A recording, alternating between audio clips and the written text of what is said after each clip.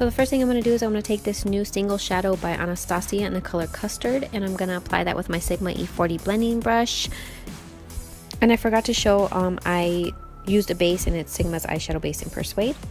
And then next I'm going to take another one of Anastasia's single shadows, and again the same Sigma E40 blending brush, and I'm going to do the same thing, but I'm going to take it just more into the crease as opposed to a little bit above it. Next I applied a black base, and I just put that on my eyelid, not going too far up, and then just blended it upward with the same brush. I used a gel liner. You can use a gel liner, a black base, or even a black eye pencil if you have it. Just make sure it's one that goes on really smooth. Then next I just ran a matte black eyeshadow with a flat brush on top of that and kind of blended it upward again, but not going too far up. So just packing that black shadow, so making sure it's like really opaque, and then I'm going to take my Sigma E35 blending brush and just make sure there's no hard edges.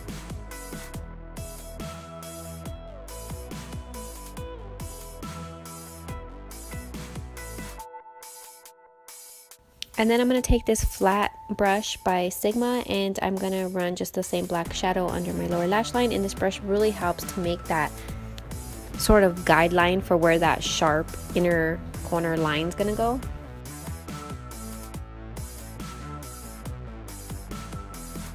Then next I'm just going to blend it out a little bit with that first orangish color shadow I used in the beginning.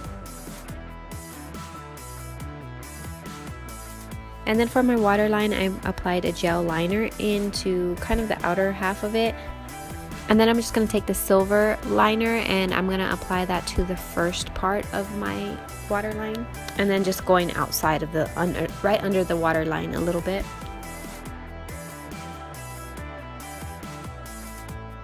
And then just to make it pop a little bit more, I'm going to put a frosted white shadow on top of that. And it's also going to make it last a little bit longer too.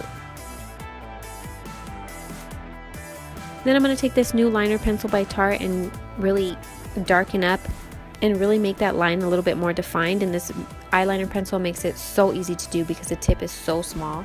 And all the details will be listed in the description box below, as well as coupon codes, so don't forget to check those out.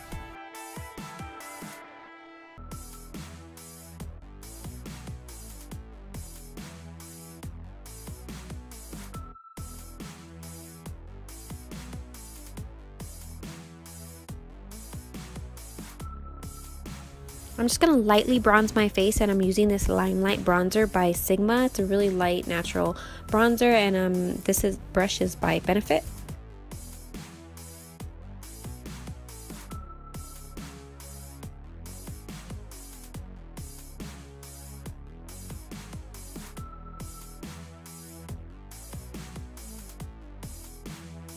So I'm just going to bronze the usual areas, and then don't forget to hit that double chin.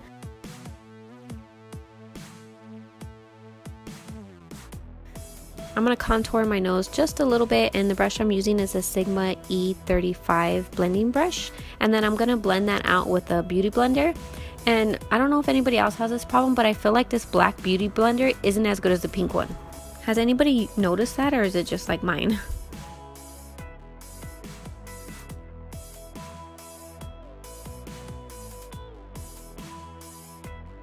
And because I really don't want any color on my face, I'm going to use this Makeup Forever Pro Bronze Fusion. And if I can find my brush, I'm going to use the Sigma, I think it's a blush brush or powder. I don't remember, but I'm just going to kind of blend my contour out with this, and it's just going to kind of warm up my face a little bit.